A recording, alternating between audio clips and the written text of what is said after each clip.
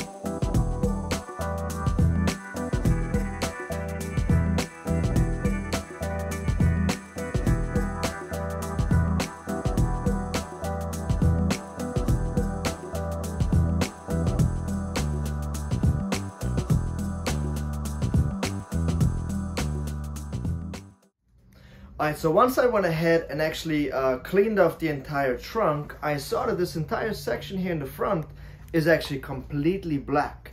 And as I run my wood carving tool softly over it, the wood starts to fall off. So I have a feeling that this entire section here in the front is dead. Now, pomegranates are very known for having one branch per root sort of thing. So for instance, on this branch here that's still alive, I have only one branch up here that feeds all of these branches. And I do have a feeling that this branch, that the life vein, is somewhere here in the back, and is most likely this root down here. So this root, it looks like, keeps this entire section here alive. But as I go ahead and get closer to this section, I have to be careful as I run my tool over the bark. As soon as I see green, I have to back off immediately, since I only have a very, very small amount of life vein left on the tree. And the life vein is literally one vein that's alive on the tree. That's called a life vein. So I have to be careful not to damage that vein.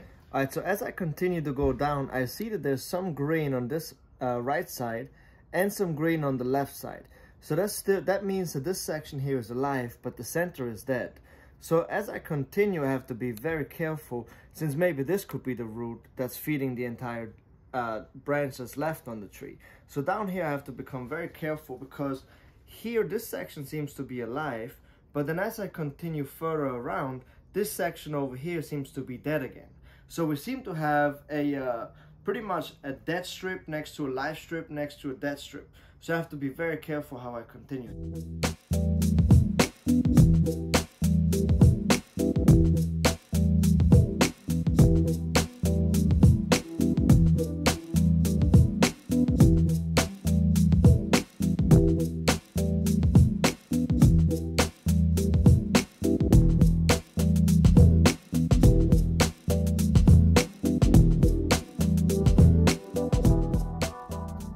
So as my cleaning here is coming to an end, I can see that the life vein and the dead wood is very intertwined. So for instance, on this section here, we have a dead root, we have life roots right next to it, and then this one is quite interesting.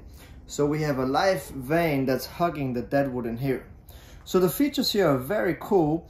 The only thing I'm a little concerned about is that it seems like this section here is my life vein. So as you can see, coming down from here, and this is it. It's a ½ an inch coming down like this, and then spreading into this root. So originally I thought that this was my only life vein, but it looks like my only life vein is here in the front. So if this tree survives, if I can stop the dieback, then this could be a very cool future project, or a future tree with the dead wood and the live wood intertwining like that.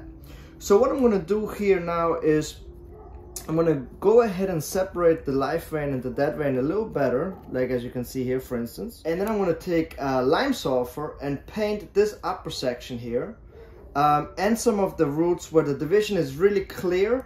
I'm going to paint it with lime sulfur, which will then preserve the dead wood. So I will not have the dead wood deteriorating, so I can preserve that.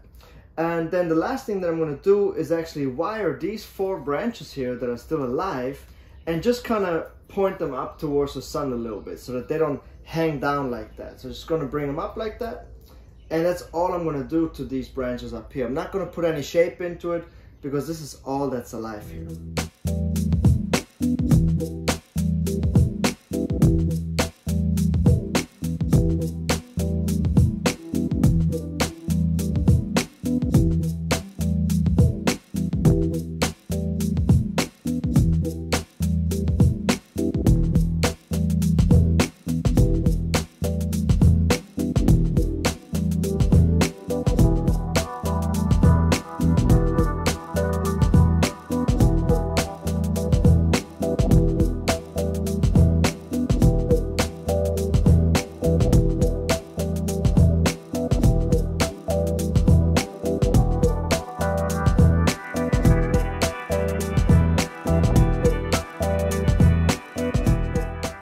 So now that the lime sulfur has been applied, I'm going to place this tree back out into full sun. Since we're in mid fall already, the sun is not that intense anymore, so this tree is perfectly fine being put out into full sun at this time of the year. I want the lime sulfur to really dry and penetrate.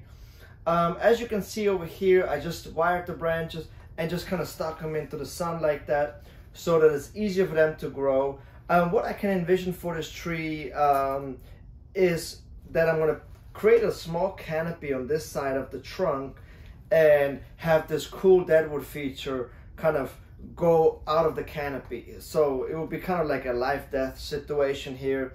I can also see that I might repot this tree in spring into a much larger pot and let this tree just recover for the next several years, just to see what it does, and hopefully I don't get any more dieback than what I have already. So thank you guys so much for watching. Enjoy the rest of your week. Subscribe to our YouTube channel, and I'll catch you guys next time.